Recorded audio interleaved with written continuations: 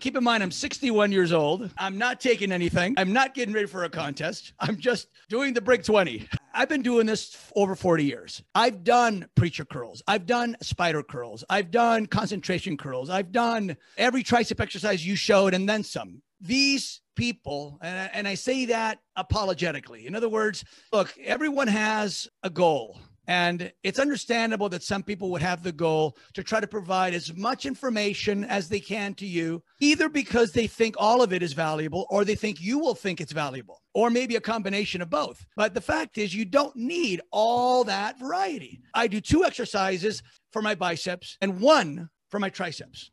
And the 2 for the biceps, I do not do in the same workout, period. It's that simple. And we explain this in our course. We explain the mechanical factors that make it. So sometimes in our course, you'll find an exercise that you've never seen before. That's because the same